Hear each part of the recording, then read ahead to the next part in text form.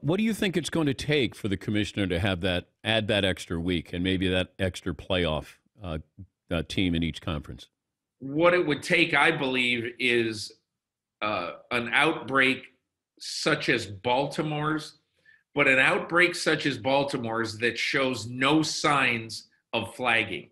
So, in other words, the outbreak in Baltimore is now getting less. There were two more players added to it Saturday, one on Sunday. And the Ravens have been told flat out by Alan Sills and the people inside the NFL, look, we see this going away. We think we have this virus contained. Now, if they were in the middle of it and every day they're getting 8 or 10 more people put on the list, that is when I believe the NFL would say, we got to create a week 18. If and only if that the games have some playoff significance. If Jacksonville and the Jets, I don't even know if they're playing, but if Jacksonville and the Jets had a game canceled or a game postponed, they wouldn't make up the game. And I'm kind of bummed out after talking to you, Pete. I don't know if we had any good news here. Anything to? What about? Hey, can we just mention Patrick Mahomes and how watching him every week is a gift, the way Bulls fans used to have with Michael Jordan? But it took us a little while to take Mike for granted. I said this a month ago. I said Patrick Mahomes is the MVP. If we want to do this week to week where we go, who's the MVP and who's in and who's Patrick Mahomes is. Like, it's not even close right now, I don't think. What he does? Well, it's a 16-game award. And I think after 6 weeks, I definitely would have voted for Russell Wilson. Okay. Today, I would vote for Mahomes, and Rodgers and Wilson would be second and third in some order. But you're right. And I hope, listen, I'm voting for the MVP every year. I'm not saying, Mahomes won it 3 years in a row. I'm not voting for him this year. I'm voting for somebody else. That's not the way you do it. Every single year is a snowflake. It's an individual entity. It's different. And if he's the MVP, vote for him. But look, right now, today, entering December, he is the MVP. 30 touchdowns, 2 interceptions. And it doesn't look difficult. That's the amazing thing. Everything comes easy to him. Dan, last week, they're in Vegas, okay? And they're down, they're down by 4 points at 3 different points of the second half. And each time they go down 4, he comes back with a drive of over 70 yards. And you're right. It just does not look hard. It's the amazing part of watching him play. It's a gift. And look, Aaron Rodgers is unbelievable too. He's absolutely fantastic. And he is carrying that team as well as Mahomes is with Kansas City. So sometimes you forget about Rodgers, but he's unbelievably good. Well, it's late November, Rick. I don't know if we know how good this Tampa Bay team is. Thanks for joining us. Where do you think they stand in the pantheon of NFC teams right now? They're the masters of meh. They're just not very good. They're average or a little bit above. Look, they've played some tough teams, right? The last couple of weeks.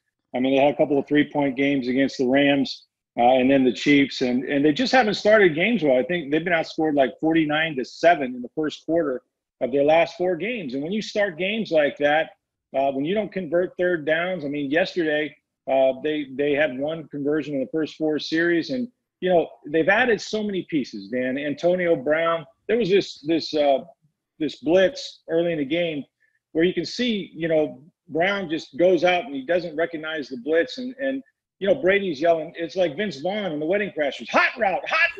It's like, I don't know what you mean. What's a hot route? So it's just been kind of grab bag like that. And they've got a bye week. They need it, and they got to get it together. I'm going to play this Patrick Mahomes bite. And you were there, but just to let the fans hear this, I thought Patrick Mahomes did a site survey of the Super Bowl. You go down there just in case you're going to be playing in the Super Bowl. Here's Patrick Mahomes on getting familiar with Tampa. You get a familiarity with the stadium, with the process of going to the hotel and the city, and that's definitely something that eases your mind when you try to get to the Super Bowl. If you've been in this place before and you understand what kind of the pregame and stuff like that happens, and then to beat a good football team. That's a really good football team with a lot of talented players. That's a great thing about football and the NFL is you build and try to execute and be the best at the end of the season. What? It was like they did a walkthrough and they won an NFL game. He is so going back. He knows he's going back. And, he probably did scout out the restaurants while he was here. Wow. I did see him come out earlier than I've seen most quarterbacks. Now, maybe this is his routine. Brady gets to the stadium about 4.5 hours before the game and walks around in his street clothes. But Mahomes did survey the field. I mean, he went end to end with really very little players out there. And he did that during the game too, Rick. Yeah. Oh, yeah. Up and down. Brady knew what he was getting himself into, but did he really know what he was getting himself into? Well, win or lose, we booze, man. I mean, it's like I think he knew. He had to have talked to Peyton Manning and those guys. I know everybody asks me every time Bruce Arians calls him out, how can you do this to Tom Brady? And I would just say that, if Brady didn't know that, then he did no research. I mean, and I think there's a part of Brady, not that he likes to have to field questions from us about it, but that, he wants the other guys on his team to see that he's being held as accountable as everybody else. I mean, that's big for Tom. Tom wants to assimilate into the team. So I know that apparently Tony Romo was all over Arians' offense. I'm not naive to think that, I agree with you. They probably had a discussion. And there is a desire of Tom for them to move closer to what he wants to do. But in Bruce's offense, Tom's getting hit a lot, and nobody likes to get hit because he gets so many guys out. They're going to have to make some adjustments with protection because when he has it, he's very, very good. Do you think you could have played quarterback in the NFL like we saw with the Broncos yesterday? I'm glad you asked that question. That was a great question to start with. In my career, I'm 1 for 2 with an interception and a touchdown. So I'm going to be high risk, high reward. I felt like the Broncos were kind of put in a horrible situation, but if you have a running back, it was just weird to see them put a practice squad college quarterback there. When you have a running back, you could just run wildcat the whole game. We saw the Carolina Panthers do it. I would have did it. When I was in Jacksonville, I was an emergency quarterback, and we had a package set up where we'd run 6 or 7 plays, 2 passes, 5 runs, and we were just going to make it work. Well, plus you have somebody who's on the practice squad, doesn't even get any reps in practice whatsoever. Should that game have been played yesterday, Mo? Yeah, I don't think so, because then one team has a serious competitive advantage, and you saw how you were able to move the Ravens-Steelers game back to Tuesday. I felt like they should have moved the Saints-Broncos game back to Tuesday as well. And then you have a short week, but you give the team at least an opportunity to compete. And to be honest, I felt like if Denver would have had a quarterback, the game might have been a completely different game because Taysom Hill didn't play like he did against the Falcons. So you might have had an opportunity to steal that one. I love this tweet by Kevin Clark. He says, the idea of a game without quarterbacks is more fun than an actual game without quarterbacks.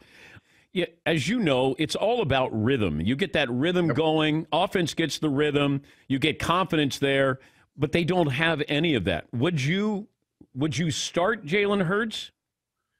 There's a reason Jalen Hurts is not starting. He's not good enough. Not that he won't be someday, but with this pandemic that we're all dealing with right now, COVID-19, there was no offseason. Those are important. There was no training camp. That's important. There were no preseason games to develop a young quarterback. That's important. I think it would be a disservice to Jalen Hurts to put him out there. The number one goal of the head coach and the team is to win. You want to put the best players on the field that give you the best chance to win. Apparently, from the coaching staff and Doug Peterson, Jalen Hurts is not ready to step in. You could damage a young quarterback for his whole career. And I always think of a guy that always comes to my mind, Patrick Ramsey, who I thought had enormous talent with the Washington football team now. But he got beat up so bad, they were losing, and he never recovered from that. So this is a football team right now in Philly that's in a transition phase. This is not a team that's going to compete, for the playoffs or a Super Bowl for a number of years right now. This team needs to be retooled. Now the question then now is you have to ask Doug Peterson, who are you going to retool with? Ask Howie Roseman. Ask Jeffrey Lurie. Who are you going to retool with? Who's your quarterback going to be? Who's the guy you're going to hang your hat on for this next 3 to 5 years? DK Metcalf after the game talked about Jim Schwartz comparing him to Calvin Johnson. I want you to hear it, and then I want you to translate here for us, Jaws. Here's DK Metcalf. What's your mindset going into a game when you know or when you feel like you're going to see a lot of opposing teams' number one cornerback? What's your mindset going into it?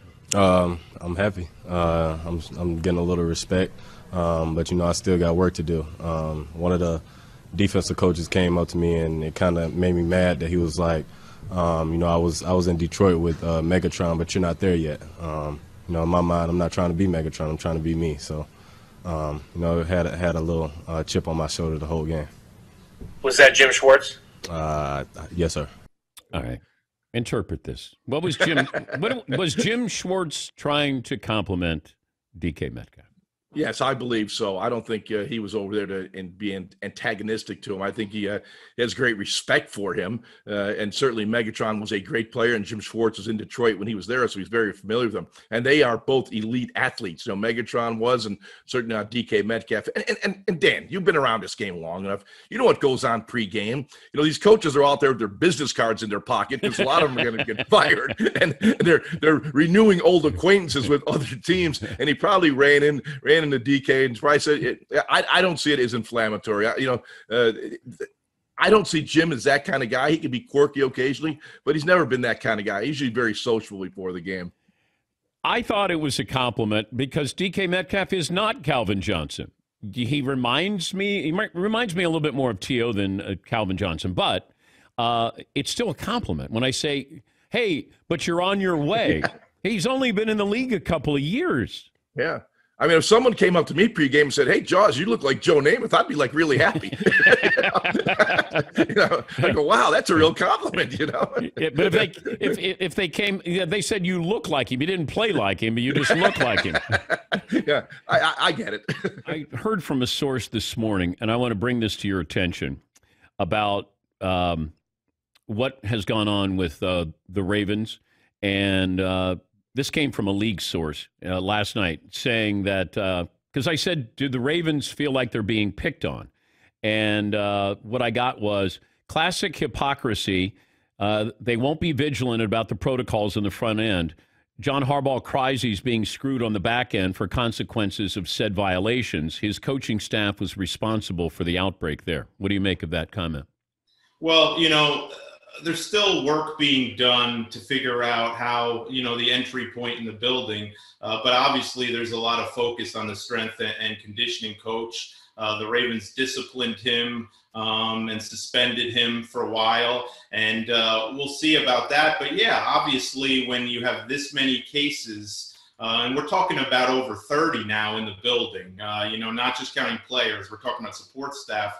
You have to wonder whether the protocol was all being followed. And the Ravens had said a lot this year about how comfortable they were with the protocol and how much money and time they invested in it.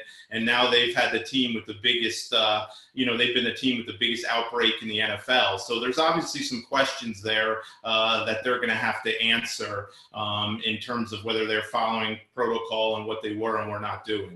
Andrew Brandt had a tweet earlier today, of course, former front office executive, and he said, if we're not going to postpone or cancel a game, given what happened in Baltimore, can you give me a scenario where you think that we would actually have a game that's forfeited or canceled? Well, forfeit's tough to do. There's never been a forfeit in the 101-year history of the National Football League. And it also creates a financial can of worms because when they crafted the agreements that allowed the 2020 season to proceed, Dan, nothing was contained in there about what would happen with player game checks in the event of a forfeit. I think the NFL is avoiding that possibility for that reason and other reasons. They don't want to go down the path of declaring a winner and a loser because we're in a pandemic. Stuff is going to happen. When do you start drawing the lines between forfeit and postponement? And, this possibility of Week 18, you've been talking about it. I've been talking about it. We've talked about it, I'm sure, when I've been on with you in the past. Yesterday, it finally crystallized for me what the problem is with Week 18. If you made Ravens Steelers the first game that gets kicked to Week 18, what do you do if the Ravens or the Steelers have an issue the rest of the way with any of their games? What if the Bills have an outbreak next week and the Sunday night game between Pittsburgh and Buffalo has to get postponed? Which one do you play? Yeah. Which one do you not play? Well, Ravens Steelers was first. That's the one that gets played. Well, what if Bills Steelers has more impact on more teams to determine who gets to the playoffs and who doesn't? And so I think the reason they haven't pulled the ripcord on Week 18 is they understand that once you burn that spot for two teams, you are operating on a tightrope on a windy day with no net. The 49ers are without a home, so now they're playing in Arizona. Like, okay. There's so much of this where we go, yeah, okay, that's fine. Niners don't get to play 2 games at home. They're playing in Arizona. Is that fair? It's not like they're losing a home field advantage. Now, I mean, really, they don't have any fans at any of the games at Levi's Stadium.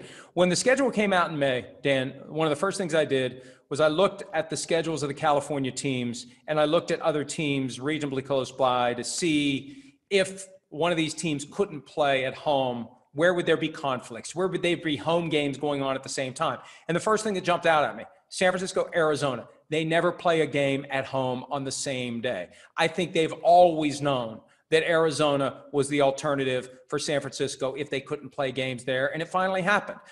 I'm fascinated by the idea, and I think it's moving in this direction. They're going to practice in Arizona.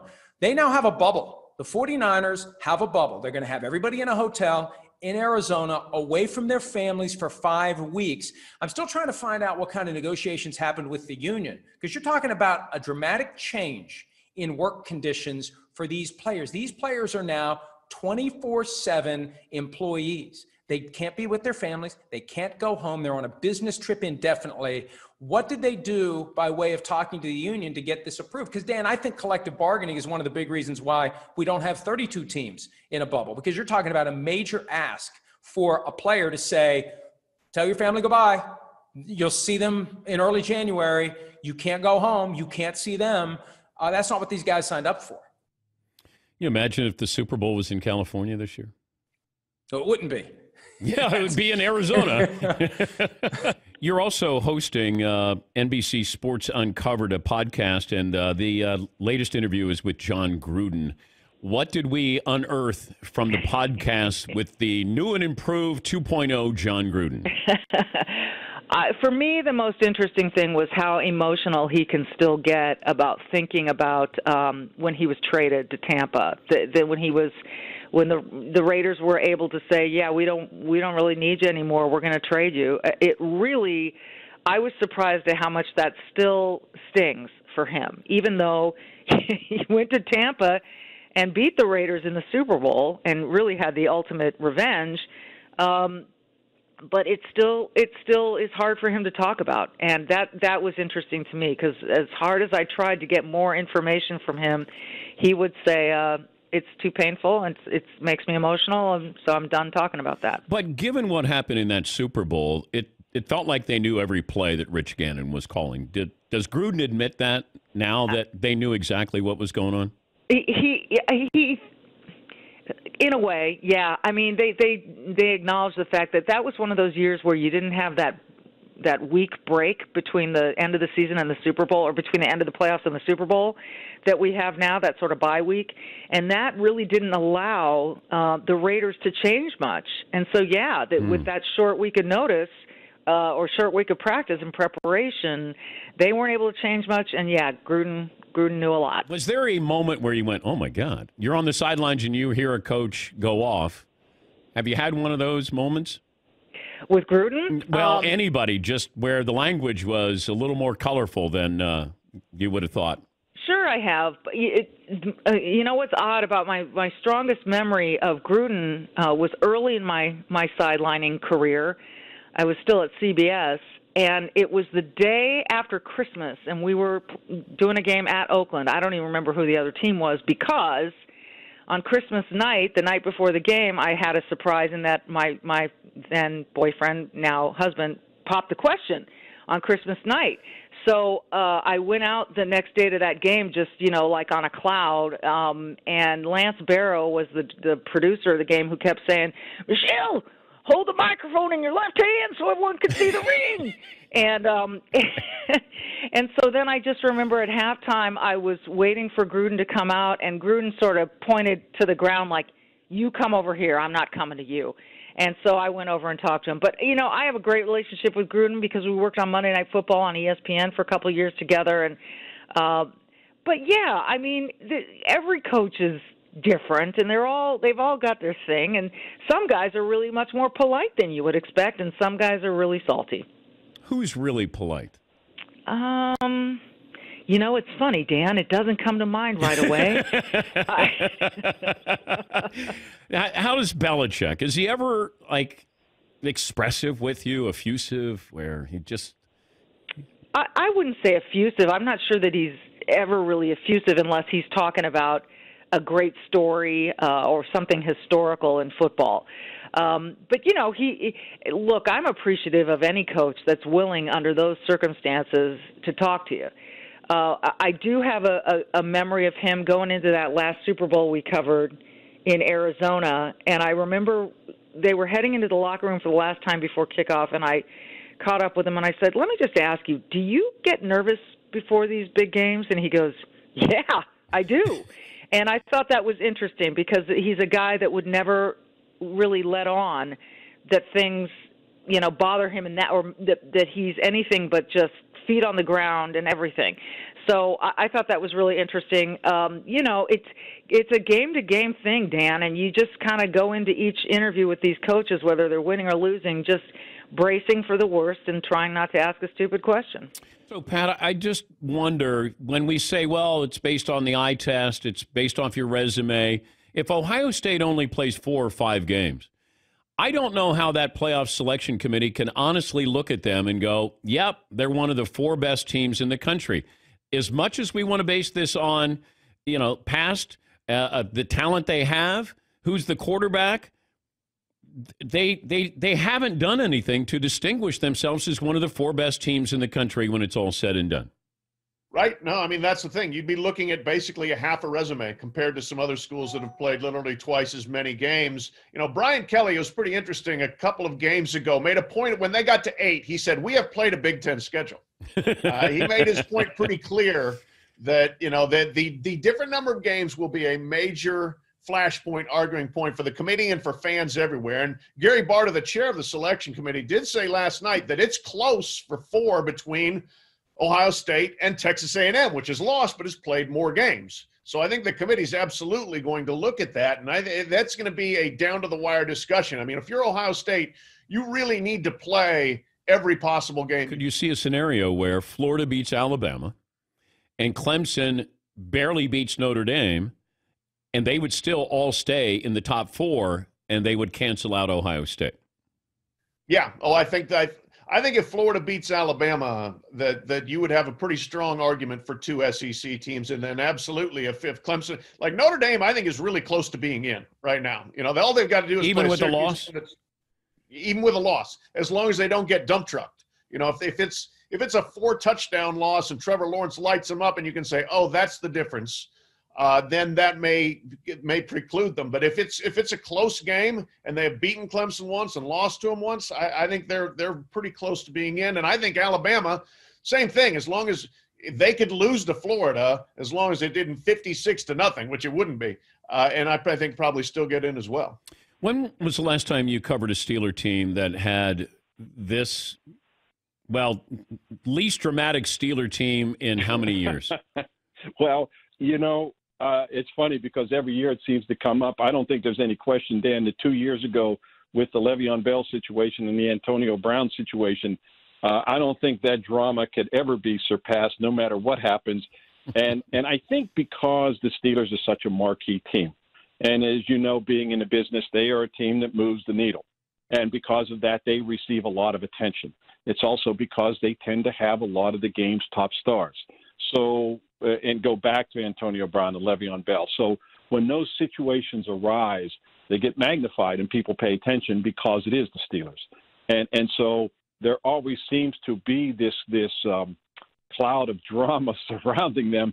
But let's face it, when you look at their performance and their record, Mike Tomlin's never had a losing season in 14 years. It's pretty amazing. I mean, it's testament to him and to the organization that they kind of ferret their way through that and still manage to be successful. Are they a balanced team or are they a defensive-minded team? Well, the funny thing right now, Dan, aside from the fact that they don't run the ball very well, their offense is as good as it's been. I mean, they're the only team in the AFC to score 24 or more points in every game. Even Kansas City can't say that. Ben Roethlisberger is having arguably his best season, certainly statistically. And the run defense has actually suffered the last 3-4 weeks. I think they're a very well-balanced team. They're a team that can score points. And to me, Dan, they are the one team in the league that is equipped to stop any of these other offenses, including Kansas City's. Now, I'm not saying they will, but they are equipped to do it because, they have all pros at all three levels. They sack the quarterback. They have a larcenous secondary. They take the ball away. And yeah, they're missing Devin Bush. I thought that was a big, big loss because I thought he was the one player they could least afford to lose because they don't have anybody else like him. But when you look at Cam Hayward and Stephon Tuitt up front, and you got those two edge guys, Watt and Dupree, and then a really solid secondary with Minkah Fitzpatrick, they're equipped to play however you want and to bottle up a team as well as anybody in the league can do it. We saw this with the NBA in the bubble, the NHL in the bubble. We saw this with Major League Baseball. Does the NFL have blinders on? That it's just whatever it takes, we're playing these games, even if it's not a true representation of the teams that we expect to be on the field? Yeah, I think a little bit. I think that the reality is this. I actually got into a friend of mine who's an attorney last night about this because she asked me, do you think the season's going to be viewed the same or watered down? I said, no, I think because there's a lot of challenges tied to it that it'll still be weighed equally, if not greater, because of those challenges. I said, I do think that this week needs to be a huge learning example for the NFL because, the Ravens have to play their game because of their COVID outbreak. They got 1,000 starters out, but a lot of their quarterbacks out, which is obviously a huge deal. And it may not be that big a deal because it's the regular season and there's 16 games and it's not a lose and go home sudden death environment. But what would happen if it was the first or second round of the playoffs and it's Patrick Mahomes or it's Aaron Rodgers and those guys can't play in that game because of contact tracing or something? That's a huge problem for the NFL. And it is sudden death, win or go home type of thing. And so I get it that they want to get to the playoffs, but they need to learn from this past week because that would be unacceptable. If I said you can have the Chiefs or the field to win the Super Bowl. Chiefs in a runaway. No one's beating them. I wrote this down this morning. This is how the Chiefs are going to not win the Super Bowl this year. I want to find my notes. Okay. Yeah. The Chiefs to not win the Super Bowl, that you have to hope that they play their C game, which they haven't really this year. You have to hold the ball as long as you possibly can. I don't care how you hold it. You have to hold it. If it's your run game, great. If it's your perimeter screen game, it's the quick game and the pass game, that's fine. You have to force threes and not sevens on defense. At least 3 times, you got to make them kick a field goal and not a touchdown. You have to make them drive the field. You've got to stop the explosive pass game. So many coordinators go, we got to stop the run game. No, you have to stop the explosive pass game. Make Mahomes play boring football. You've got to be able to have a quarterback that can create special plays as much as Mahomes does. He's got to match the I went above the X's and O's plays as much as Mahomes does. So, and then in the fourth quarter, you got to make more big plays. People think it's the Tennessee Titans that can beat the Chiefs. If you told me they had Taylor Lewan, I'd be a little bit more on board with that. I think the team that can do it is the Buffalo Bills. I think the Bills can go punch for punch with them offensively. I think their quarterback can make some weird plays that go above X's and O's, and they can be explosive offensively. But Kansas City was lucky to win the Super Bowl last year, Dan. I go back to the knee injury with Patrick Mahomes. Then you get to the playoffs where they could have easily lost all of those games. But nothing is different. That's fair. But if they go down 14, I still 100% unequivocally believe in them. Their quarterback does so much stuff with his physical talent and then his brain. He sees things so fast. Because if they go down 14, they're still going to have 50-plus snaps. That's why, the holding the football is such a big deal. And, yes, they probably could have, and arguably should have lost the Super Bowl, but that was a ridiculously good defense in San Francisco. Another team that I would give you I think the Colts have a chance because they're cut the same way as San Francisco was last year. I look at that offense and I go, there's no flaw. Kelsey's the best player in football that's not a quarterback. And wait, you think Kelsey he's the best player who's not a quarterback? Yeah. Wow. Over Aaron Donald? Dan, he does what? Over Aaron Donald? I mean, for me, yes, because Okay. the stuff, just because he brings so much offense to their offense before the ball ever gets snapped. I mean, the amount of times they place him in specific positions to get the coverage is such a advantage because it doesn't just affect the outcome of the play after the snap. Like he will go out there and they'll put a corner out there and the Mahomes knows it's going to be zone and then he'll go to two high safeties. Here comes the run game. And for me, like that 6-yard run is huge because now there's nothing you as a defense can do. Like I can literally go to the line of scrimmage and get into whatever play I want. As great as Aaron is, he's remarkable, but he doesn't create defense before the snap as much as Kelsey creates offense before the snap. Do you think we're going to look at Kelsey as being the greatest tight end of all time when it's all said and done? I mean, if they go on the dynasty run like I expect them to over the next 5 years, absolutely. I mean, he's on a historic season run this year. Like, is Gronk the greatest tight end of all time? Yes, Gronk's the greatest tight end of all time, and Gronk is the first guy that did this stuff. Yeah. Like, Gronk is the first guy that did all this for Brady. And, I know he was probably more impactful in the run game. I'm not a person who looks at that stuff. At the end of the day, does my offense score a lot of points, and does this guy help us do it? And so that's why I think Kelsey's got a chance to do that. We love to give a grade after a trade, like who got the better end of the deal with the Rockets and the Wizards.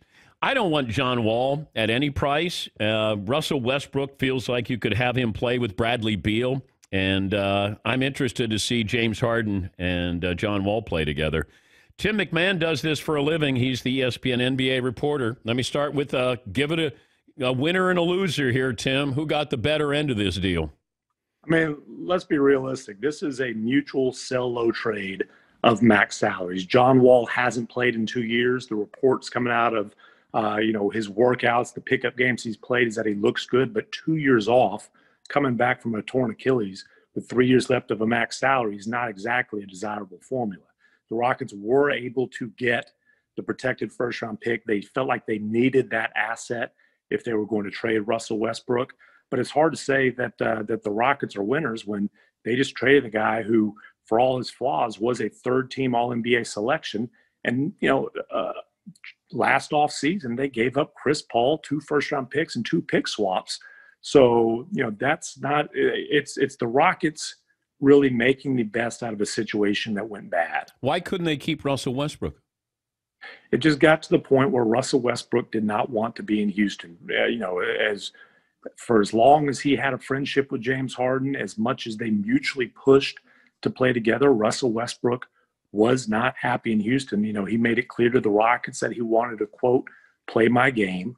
And we'll see how that works in Washington with Bradley Beal. But everybody remembers his rough performance in the bubble. He's coming off of coronavirus. He obviously strained his quad. He was a shell of himself in the bubble. People forget that for the 2.5 months before the season was halted, this guy was averaging 32, 8, and 8 and playing the most efficient basketball of his career. And I say people, apparently Russell Westbrook is one of the people that forgot that, because he did not want to stay in Houston. Yeah, I misspoke last hour. I said that he had performed well in the bubble. He didn't perform, and he had COVID, but prior to the bubble, he performed extremely well. But also, it feels like Russ with Bradley Beal makes a whole lot more sense than Russ with James Harden. Yeah, obviously Bradley Beal is, much more capable and much better suited to play off the ball. It is, and look, but it's still, Russ needs to go to Washington understanding that it is Bradley Beal's team, and that the biggest priority for the Wizards is ensuring that Bradley Beal wants to stay in Washington for a long, long time. But I think it is more of a 1A, 1B situation than it was in Houston, where look, James Harden is not an off-ball player. At some point, especially if he gets his wish and ends up moving to another destination, playing in Brooklyn, if that's the case, he's going to have to adapt and play off the ball more. But he is arguably the best isolation player in the world, and that's what the Rockets' offense has revolved around, certainly in recent years. And as long as Harden's there, it's going to be difficult to make drastic changes there.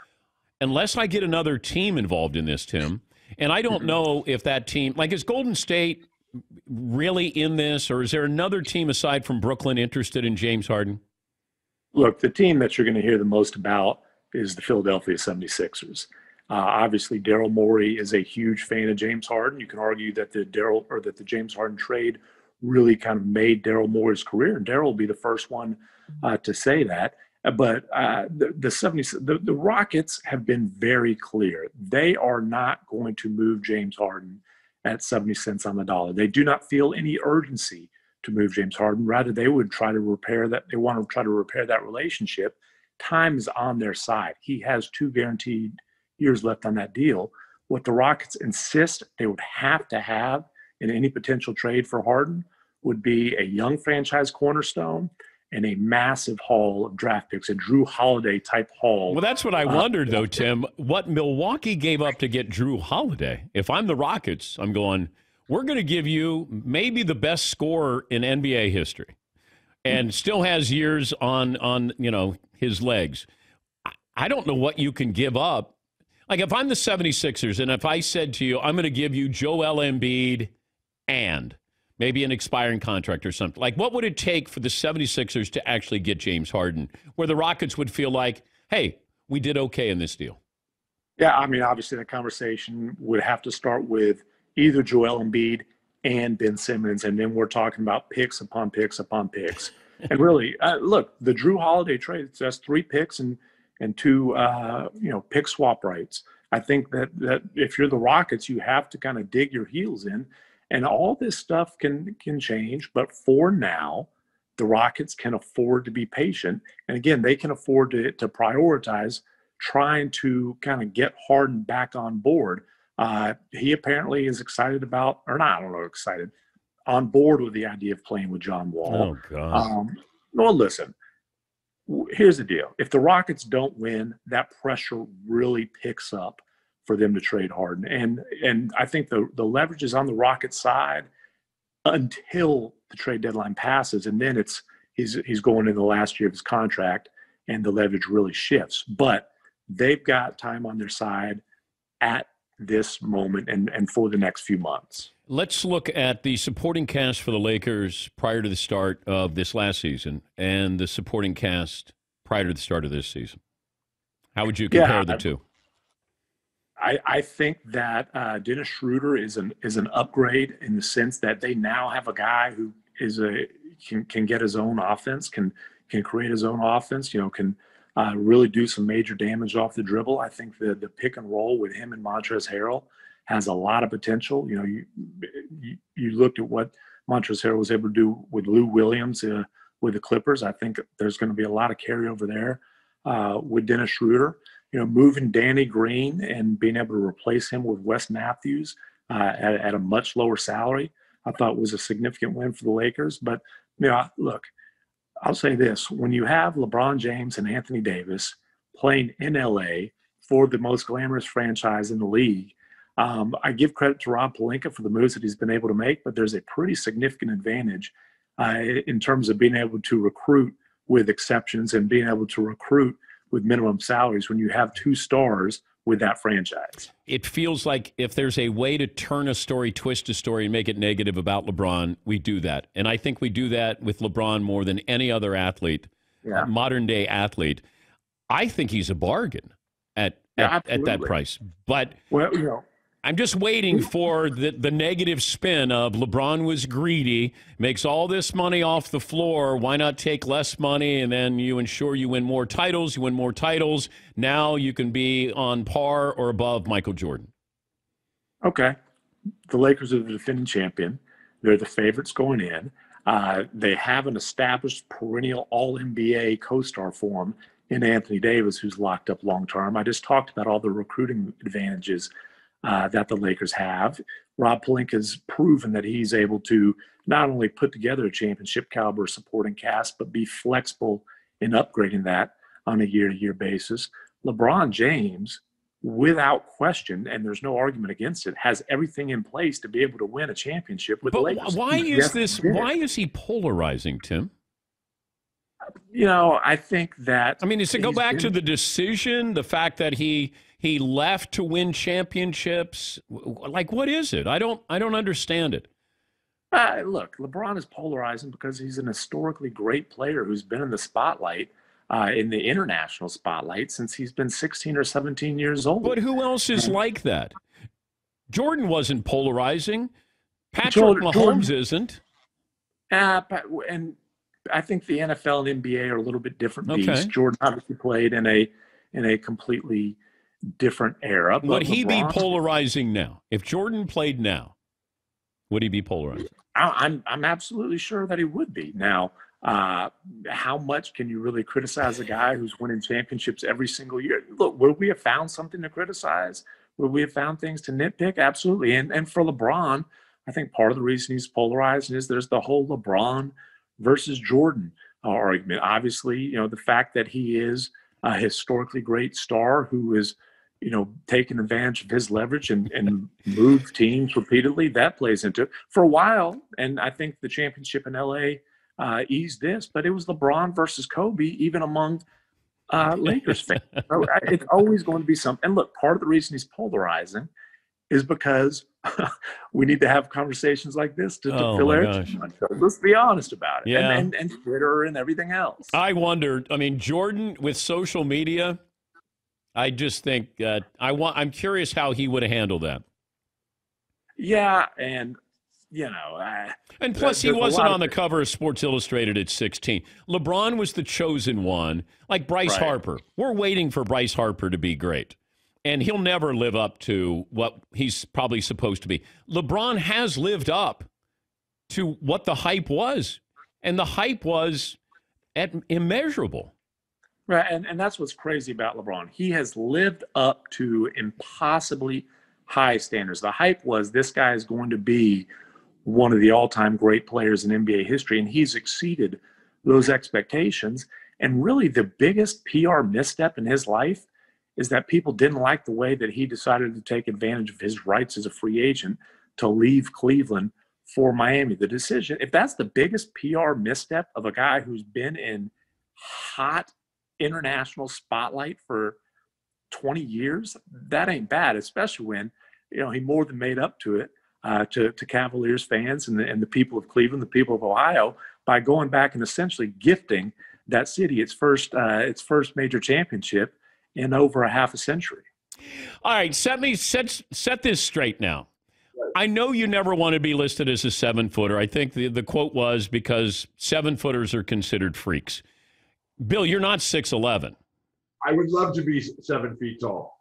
I love just being taller and taller and getting ever so higher up on the mountain there. But the last time I was measured, I was 19 years old, and I was at UCLA, and John Wooden was always in charge of the measuring, right? And he would stand on the ladder with the ruler that you put on top of your head as you stood next to the wall, right? And Ducky Drake, the trainer, legendary Ducky Drake, was incredibly instrumental in Rayford Johnson's remarkable life and career. And light a candle and say a prayer for Rayford, who just passed on yesterday. But it was John Wooden would call up everybody in alphabetical order. So we had Henry Bibby, and we had Greg Lee, and we had Larry Hollyfield, and Larry Farmer, and Swen Mater, and all the guys. And then as they walk up, and Coach Wooden puts the ruler on top of their head, and he calls out, okay, Greg Lee, 6'5", Henry Bibby, 6'2", Larry Hollyfield, 6'5", Larry Farmer, 6'6", and then Swen Nader, 7 feet tall. And he says, Walton, your turn, alphabetical. I get up off my stool and I walk toward him, and I get halfway across the room, and he says, you're 6'11", go sit. That was the last time I was measured. You got to be 7'2". No, I'm not. I feel like I'm about 8 or 9 feet tall, especially after the Camping World of Maui Gym in Asheville that we just had this week. That was just over the top. But whenever I stand next to Kareem, then I know I'm barely 6'11". And then whenever I stand next to Yao Ming, well, Yao Ming, him or Mark Eaton are the two biggest players. But that's not even close between Yao Ming and Mark Eaton. You know, Mark Eaton is 7'4", and Yao Ming is 7'13". Yao's so big too. It's not how big you are; it's how big you play. Why is the national media fascinated with Carson Wentz? Good guy, not a self-promoter. I was thinking about this the other day, Dan. If any other quarterback, or most, should I say, he wouldn't be playing most of the time. Now, the fact that they have a backup who's a rookie, who we know is a winner, but you paid him a lot, and Carson doesn't really bother anybody. Dan, what's not to like? He came in as the underdog. Remember, even though he's a high draft pick, comes out of North Dakota State, so he's kind of like, small school guy. So you kind of root for that. But why did they draft Jalen Hurts? Why did they draft him? Well, why would you got the Redskins or the Washington football team now. You take Robert Griffin and DeShanahan, Mike liked Kirk Cousins as well. Ain't nothing wrong with that. We draft 2 linemen. Why the hell can't we draft 2 quarterbacks? So to me, it's. But a second-round pick, though, that you use, right? Dan, I'll tell you why. Because that ought to tell you how they feel about him. They didn't draft him to move him to slot or wide receiver or running back. Jalen Hurts is a quarterback, and I think he proved by going to Lincoln Riley that, we know he's a winner. It's Alabama under the Saban umbrella. Well, he goes to Lincoln Riley, and boom, he proves that he can still win and still throw it. I actually love the draft pick because it's either going to bring out the best in Carson Wentz or, unfortunately, whether it's Jalen Hurts or not, bringing out the worst. I did think Carson's a good guy people root for, but he's missing easy throws. The mechanics are horrendous, and it seems to me like he's always a split second late. And when you're not pulling the trigger on open throws, then that's a problem. I will not be shocked if this continues, that if Jalen Hurts doesn't get legitimate run. And I root for Carson Wentz like everybody else does, but he's not above criticism. He is not playing good football. All right, how often do you go to the bathroom over a 7-hour period? 0 times. I've taken 1 bathroom break in the last probably 8+ years. This is season 12 of NFL Red Zone, and I took 1 bathroom break, and I was playing hurt that day, so I had an excuse. But nope, I do not go to the bathroom for all 7 hours. When you're doing your job, because we would get criticized on SportsCenter because of the highlights we would pick. They thought Keith Oberman and I picked the highlights. And then they'd get upset, or, hey, you never show us in a positive light. You don't show longer highlights with us like you do the Yankees or the Red Sox. What kind of criticism do you get on the Red Zone with highlights, the frequency and the length? Yeah, I'm so glad you said that because I thought we were the only ones. There's 7 hours, commercial-free football, every touchdown from every game. There's a lot to like, right? And everyone loves it, by and large.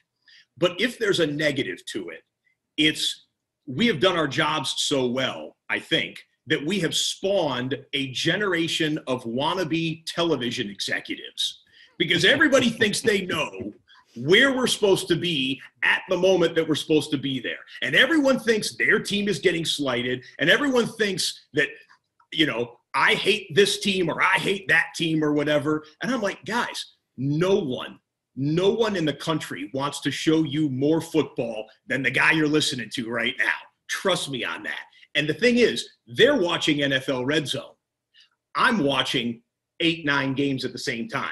So they've got to trust us to make the decision. I'm so glad that you said you guys got that grief on SportsCenter because it's the one negative that I hear. And I'm like, you're not going to miss anything. Trust us. You're not going to miss it. Let me shift it to basketball. And I know that there's always people in the media are going to spin it and look at the negative side of LeBron James. And I heard this. I think Skip Bayless even brought it up. Hey, you know what? He should have taken less money. You want to win championships. You want to be like that Jordan. Makes me so mad. But it makes me so mad. Okay, so should LeBron have taken? I said LeBron did take less. I mean, he's making less money than like 6 other guys John Wall makes more than LeBron James. So should he have taken less? Here's the problem, Dan. Let's say he did that. And I'm not naming names. You named Skip. I didn't see Skip say that. I'll take your word for it. Skip's a colleague, and I obviously have immense respect for him. But what I will say is this. If LeBron James had said, guys, I'm going to sign for the minimum, guess what? The exact same people criticizing him for taking the max would say he's trying to stack the deck by taking the minimum. This is, and you know that to be true. Yeah. If LeBron said, I'll take the minimum, and the Lakers went out and signed Giannis, then it would be, okay, LeBron is running from competition. Just like last year, it was LeBron wants it too easy by adding Kawhi. Now he is supposed to make it too easy. Listen, LeBron James is the most underpaid athlete in American sports. I don't think that's really debatable. I know it's an odd thing to say, but it's true. And here's the problem for the contingent of people that dislike LeBron. They only have the 6 rings thing left, and in their heart of hearts, they know we've only got 2, maybe 3 years left to hit that one. Because the Lakers going to win again, and then they're at 5. And then if you think he's not going to peel at least one more, like Kareem did late in his career as a role player, you're nuts. So when LeBron finishes with the most points of all time, the 3rd most assists of all time, 13 finals appearances, 6 rings, what's going to happen is folks are going to say, wait, this was a debate? And so, it's nice that LeBron has not taken over. There was the story that came out, he tried to sign Luka to Team LeBron, but Nike kept Luka with Jordan. I think that was actually a really nice thing for Nike to do. That way, in 30 years, people know what Michael, they're like, oh, he didn't just have the shoes. He also played basketball. But because it's going to be, everything else is going to be LeBron's. All of it. Maybe even that statue outside the United States. It's all going to be. Well, maybe you have LeBron guarding Jordan outside the United Center. Oh, I like that. Do you think LeBron gets a statue at Staples if they win one more? No. So there's this speculation that LeBron matched up his contract length with when Bronny graduates high school, right? Yeah. And I think it's totally unfair, but we all discuss it anyway because LeBron has alluded to this. I think maybe Bronny can make the NBA one day, but talking about him as a high school to pro guy, if they change the rules, it's super high expectations. But let's say they change the rules, and let's say he is the 50th best prospect on your board. If it is clear, if you draft him, LeBron signs with you, does he become worth the number 1 overall pick? 3 years from now, it's a package deal. You have the number 1 pick. You would be taking the 50th best prospect, a fringe NBA 19-year-old. But LeBron comes with it. No. No. 5th pick? Not in 3 years. Oh, in 3 years, because LeBron will at that point only be like the 3rd best player in the league. I don't know if Bronny can play. I don't know if he's able to play in the NBA. I have no idea. Yeah, I mean, he can definitely play. Yeah, but is he going to be a guy that can make the league, much less make the league right out of high school? Now we're talking about totally unfair expectations. Yeah, because I got 3 more seasons of playoff basketball for LeBron. Nobody's had this wear and tear. Kareem, you had guys who played a long period of time, but nobody's had the wear and tear that LeBron has had on his body. And in 3 years, I don't know what he's going to be like. Even if I get his son, I don't want somebody, hey, come out and watch LeBron play, 18 minutes. I don't want to see that. No, and I don't know if LeBron will ever play. Listen, I think he's going to be able to play until he's 40. But would you rather have LeBron with his son or LeBron against his son? What's a better story? I think LeBron against his son is better. I also would think it would maybe be better for his son.